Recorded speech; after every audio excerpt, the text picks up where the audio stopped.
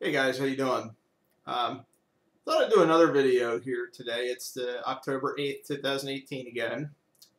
Um, I wanted to talk about probably one of the good things about being like a computer guy and a tech guy and having plenty of other parts on hand. Um, Now this computer here that I do these videos on, this is just a 6-core AMD system with like 16 gigs of RAM. I think it's a FX 6300 or something like that. I forget exactly which chip we put in here, but I know it's one of the 6-core chips. And it does a job pretty well. Use it just for these videos and then just some basic stuff, nothing fancy. But what I wanted to talk to you guys about is I was sitting at my main computer yesterday, and out of nowhere's my trusty monitor here, and I'll get it up here and I'll hold it up for you guys. It's my AOC 27-inch flat panel. Bought that in about 2012-ish, thereabouts. I was looking at my Facebook page yesterday after I got done changing the oil in my car. I had updated the maintenance log for my car, and then I looked at my Facebook page, and out of nowhere, the screen got like white and gray pixelated, and then it just quit. So of course, being the tech that I am, being the tech that I am,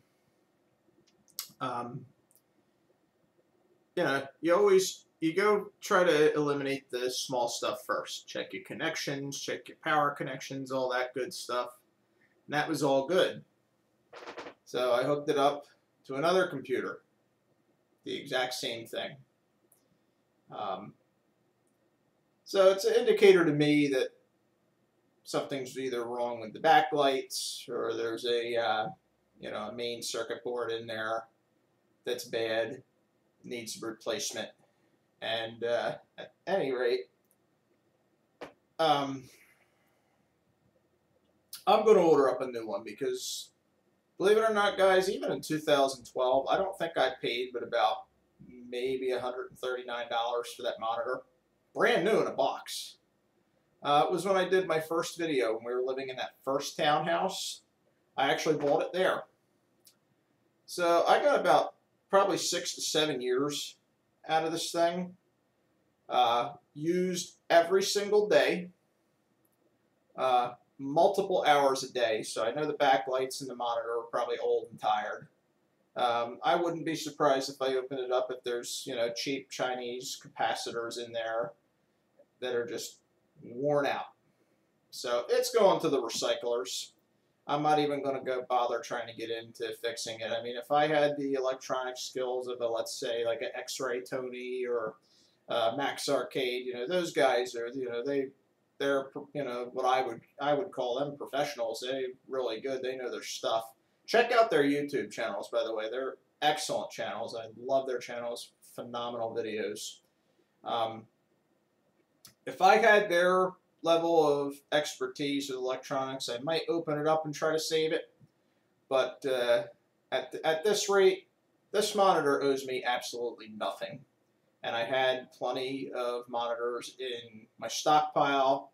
So for right now, I have just an Acer flat panel 22-inch in there. It's doing the job. It's doing it just fine. I'm going to go ahead and go on and order up a new monitor this afternoon. And when the new monitor comes in, I'll break out the cell phone camera and I'll show you some, we'll take some shots of the new monitor and I'll show you how that looks. So, geez, we're almost 5 minutes already. Bring this video to a close here. But just to say, always hang on to spare parts if you have the room or the infrastructure to support it, because you never know when you might need them. Guys, I had no idea that monitor was going to crap out on me like that yesterday, but thank the good Lord, because I do a lot of stuff on the computer. It's not just a web browsing box for me.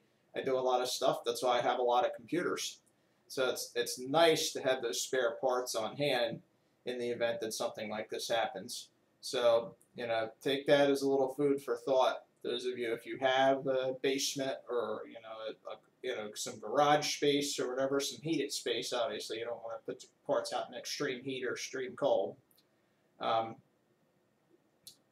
You have the infrastructure to support at least having some spare parts around for your computer systems. Those of you that still have, if it's gaming rigs, internet boxes. I know a lot of people are on tablets and stuff today and laptops and whatnot, but if you can have the spare parts and you got the room to keep them in, in your home, definitely do it.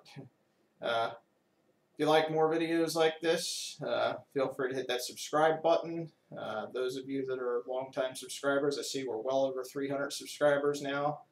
Thank you very much for coming and looking at my videos. Much appreciation to you. It means a lot.